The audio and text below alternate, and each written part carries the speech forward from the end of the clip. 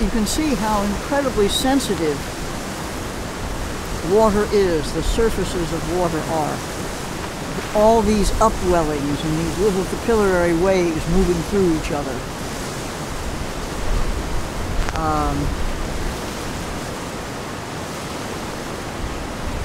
And one can imagine at night when you can see the phosphorescence, that there are these rings of phosphorescence that are going under the bridge. It's a great favorite.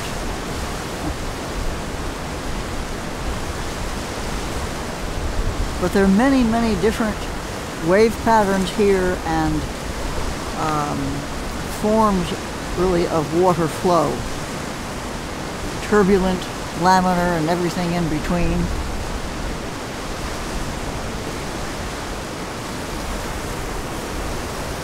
Large forms, very tiny, tiny, tiny little ripples.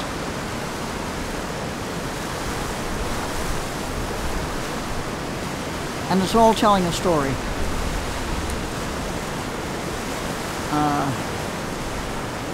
And often at the edges of a flow, you'll see these vortices because there's two bodies of flow, one could say, and one is moving faster than the other. And so these vortices and vortex streets or vortex trains are generated.